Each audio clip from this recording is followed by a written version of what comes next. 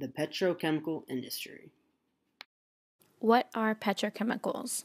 In the basic sense, petrochemicals are chemical products derived from petroleum. Some chemical compounds can also be made from other fossil fuels such as natural gas, coal, and renewable resources like that of corn and sugarcane. The largest petrochemical industries are here in the United States and in Western European countries. However, there has been a major growth in the production in the Middle East and Asia. The two common classes of petrochemicals that we will be examining are olefins and aromatics. The first class of petrochemicals we will look at are olefins. Olefins are unsaturated hydrocarbons, meaning that they only contain hydrogen and carbon atoms and have at least one double or triple bond in their structure. They are used in the basis for polymers, creating plastics, resins, fibers, lubricants, and gels. The annual production of olefins are upwards of 100 million tons. The two forms of olefins include ethylene and propylene. Ethylene is a colorless gas which has a faint, pleasant, sweet smell. It is very reactive and flammable. It is the simplest form of alkene with its hydrocarbon structure of 2 carbon atoms and 4 hydrogen atoms.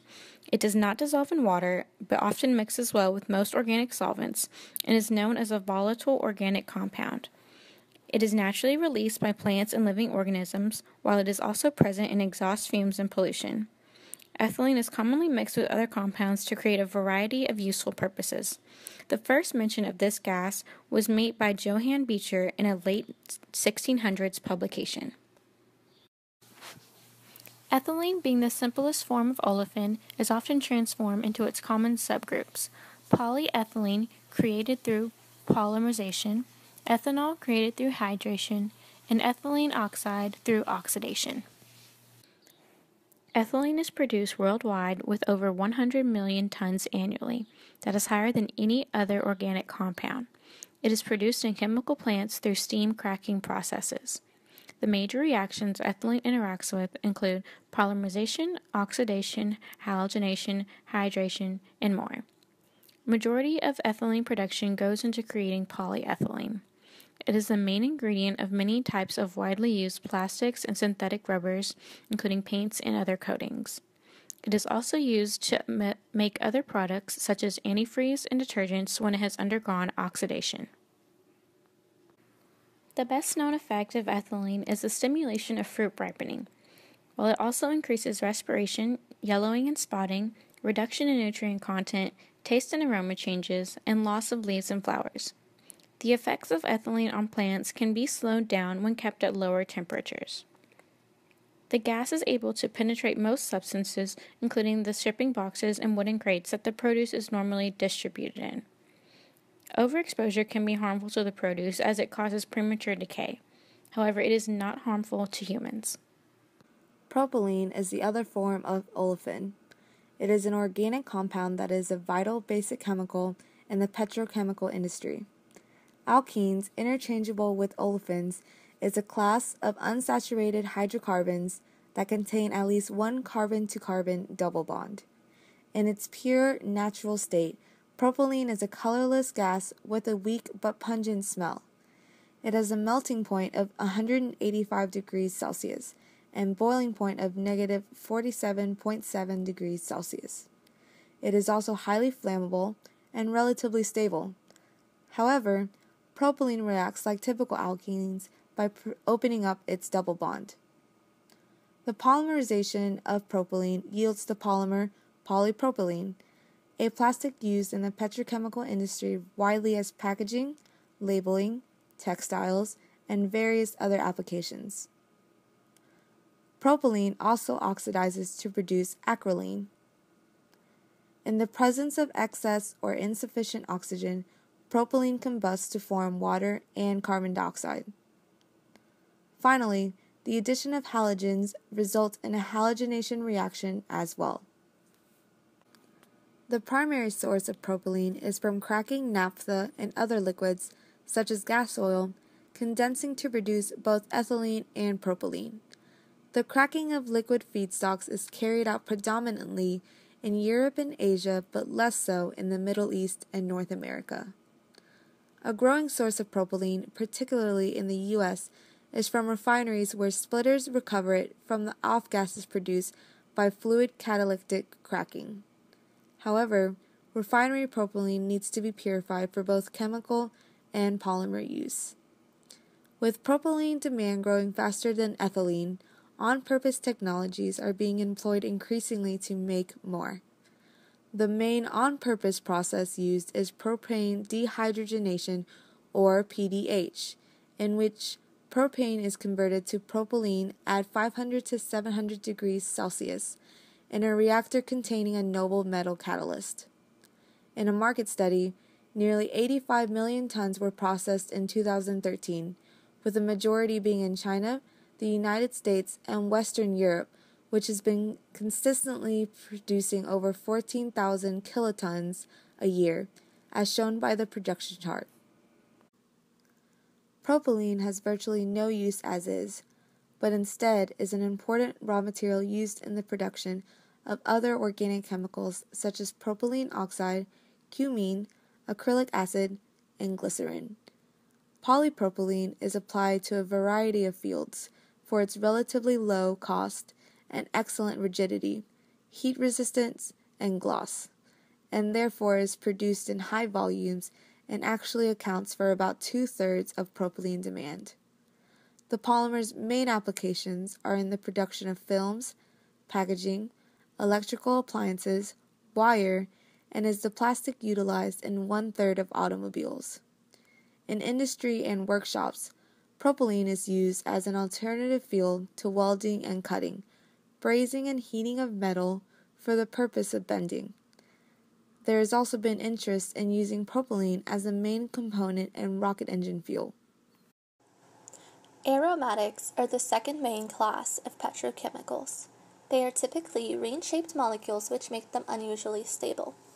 The term aromaticity is used to describe these structures. They typically have alternating single and double bonds in the ring. This also makes them difficult to break apart or react with other substances because they are quite happy with their structures. Aromatic compounds also play a key role in the biochemistry of living organisms. In this presentation, we will talk about 3 of the main subgroups of aromatics in the petrochemical industry. Aromatics can also be referred to by the acronym BTX, which stands for the main subgroups in the petroleum industry. They are typically produced from the catalytic reforming of naphtha. Benzene has the molecular formula of C6H6 and a molecular weight of 78.11 grams per mole. This organic chemical compound is classed as a hydrocarbon and is a natural constitute of crude oil. It has very distinctive properties and is used as a precursor in the manufacturing of more complex chemicals. It was first isolated and identified by Michael Faraday in 1825 from the oily residue derived from the production of illuminating gas.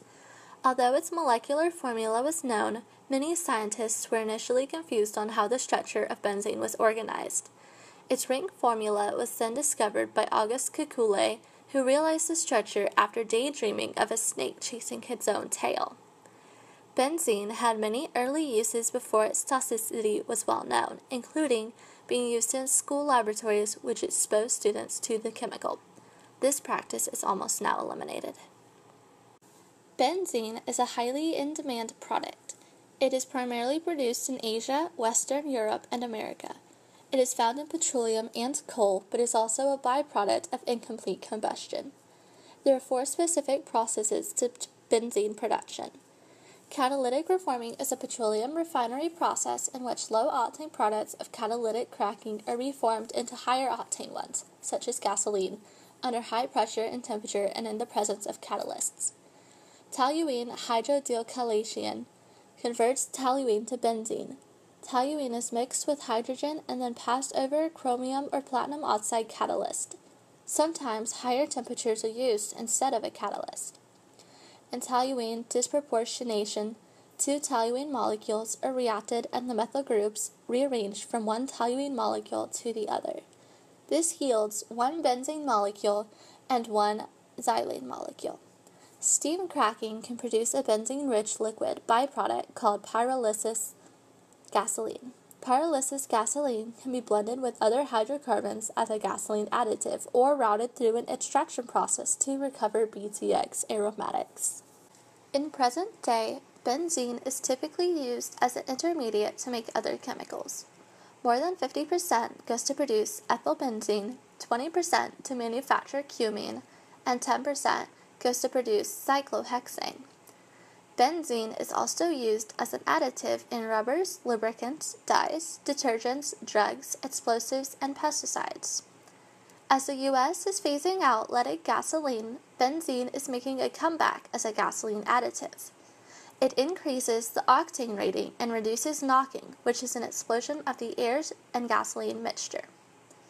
Benzene is, however, limited to less than 1% by the Environmental Protection Agency due to its toxicity and the fear of it entering our groundwater systems. Toluene occurs naturally at low levels from crude oil and is usually produced in the processes of gasoline via a catalytic reformer, and an ethylene cracker, or making coke from coal. It is widely used in industry, often as a substitute for benzene. Chemical formula C7H8, containing 7 carbon atoms, 8 hydrogen atoms, and a molecular weight of 92.14. It's a petrochemical classified under aromatics along with benzene and xylene isomers.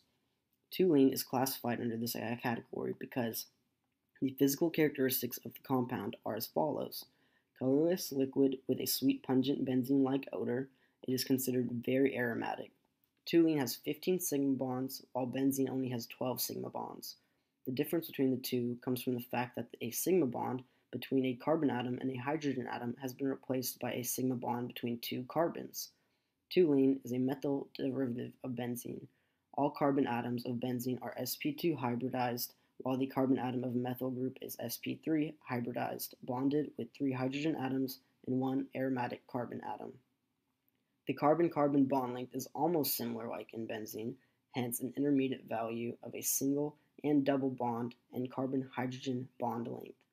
Toluene exists in all physical states: gas vapor, liquid, and wet solid. It has a flash point of 40 degrees Fahrenheit, a boiling point of 232 degrees Fahrenheit, and a melting point of 139 degrees Fahrenheit. It is less dense than water, weighing 7.2 pounds per gallon, and is insoluble in water. Alternative names for this compound consist of methylbenzene, anisine, and phenylmethane. Toluene has numerous commercial and industrial applications. For instance, as a solvent in paints, lacquers, thinners, glues, correction fluids, nail polish remover, and is used in the printing and leather tanning processes. Toluene can be used as an octane booster in gasoline fuels, used in internal combustion engines. Absolute toluene can even be used as a fuel for both 2-stroke and 4-stroke engines. Aside from toluene's many helpful uses, toluene can be extremely toxic to humans.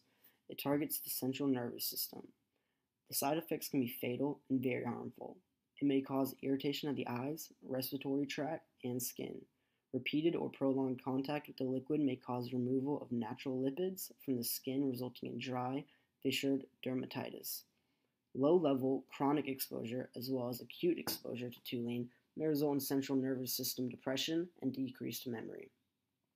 Other minor symptoms include headaches, dizziness, fatigue, muscular weakness, and drowsiness. The rate of polluted gases in the atmosphere comprises of dissolved organic compounds, which affects the environment apparently. One of the best methods to reduce harmful gases in the environment is bioreactors. The bioreactors are abundantly used to degrade those substances depending upon various parameters and suitable materials like packing material and microbes. One such dissolved organic compound, which is highly toxic to human beings and also present in the gaseous state, is toluene.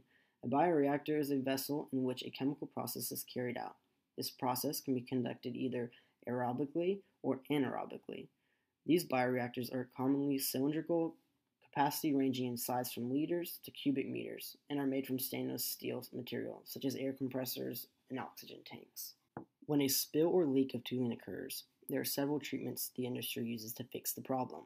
Treatments used are physiochemical treatment methods, biofiltration, biodegradation, thermal oxidation, and catalytic oxidation. All these biological treatment methods can convert toluene into carbon dioxide, water, salt, or biomass, having a safe cleanup. Xylene is a subset of aromatics, and like many other aromatics, xylene is a colorless liquid with a strong sweet odor. However, most of the time, xylene is known as three main isomers: orthoxylene, metaxylene, and paraxylene. Some background information for xylene is that it was first isolated and discovered by August Cohors in 1850 after it was discovered as a component of wood tar. An alternate name for xylene is known as dimethylbenzene due to the change in chemical structure of various methyl group on the benzene ring. Xylene is an aromatic hydrocarbon and is known to be a flammable liquid that can be moderately soluble in water. It ranks as one of the top 30 major petrochemical when considering volume distribution. Some interesting facts about xylene is that it's the second highest aromatic product, ranking behind benzene and ahead of toluene. Majority of the time, products are composed of a mixed xylene, a blend of the three isomers and the other products like ethylbenzene. The most abundant of the xylene isomers would have to be metaxylene, but because of its abundance, the value of this particular isomer makes it less valuable. Over the recent years, paraxylene has been a popular isomer used, but mixed xylene still remains as the widely used xylene out there, especially in Asian countries. The Asian market, with its large population, growing demand for polyester fiber and polyester resins, and corresponding growth in the polyester industry, is solidifying its position as the center of influence for the mixed xylene market. Although the biggest producer of xylene to this day has to be ExxonMobil Chemical due to its worldwide locations and productions of petroleum products using xylene. Xylene has many uses as a solvent. It can be used industrially by chemical and petroleum manufacturer, polyester manufacturer of paint, dyes, and lacquers, or it could be used in domestic products such as aerosol paint, architectural coatings, automobile and machinery paints and primers, insecticides and fungicides for yard and garden, paints, varnish and paint varnish removers and thinners, pesticides, shoe polish and primers, sealants, and wood office furniture. However, the difference in the isomers play a role in the uses because metaxylene and paraxylene are natural occurrences in petroleum, while orthoxylene is found in coal tar, petroleum, forest and bushfires, and plant emissions. Most of these sources of xylene ends up releasing the chemical into the air, contaminating and exposing this hazardous chemical to many people. A high-level exposure of xylene to a person can cause dizziness, passing out, and death. There are a few ways that xylene can be exposed to the person. The main exposure of xylene to many people is from petrol, automotive exhaust, or just using everyday domestic products that contain xylene. When used in a room with little ventilation, it is easy to succumb to the symptoms xylene can cause. However, since it is used in many consumer products, short-term exposure is considered safe. Workers that are continuously exposed to xylene can damage their neuropsychiatric permanently. When exposed to xylene, the skin, eyes, and respiratory tract can become irritated due to it most likely being inhaled. Symptoms of xylene poison can range from CNS effects, ventricular arrhythmias, acute pulmonary edema, respiratory depression, nausea, vomiting, and reversible hepatic impairment. Overall expansion of the population and an increase in individual purchasing power have resulted in an increase in demand for finished goods and greater consumption of energy in China, India, and Latin America. As both energy and chemical markets compete for hydrocarbon molecule demand, fluctuations in energy demand can controversially affect petrochemical market vitality. Lower crude oil prices and lower energy consumption will lead to higher petrochemical demand and vice versa. As stated before, chemicals derived from petroleum or natural gas are petrochemicals, which are essential to today's industry. Petrochemistry is a fairly young industry that only started growing in the 1940s. During World War II, the demand for synthetic materials caused the petrochemical industry to develop into a major necessity in today's economy and society. Petrochemicals do not reach the final consumer. They are sold into other industries so that they can undergo transformations to create the products that seemingly bear no relation whatsoever into the initial raw material. The environmental movement, spawned in the 1960s and 70s, led Americans to be wary of industries that pollute. The industry slowed but was not stopped. In the 1980s and 1990s, it was largely restructured, and the major petrochemical companies such as Shell and Mobil created company mergers to strengthen their marketplace.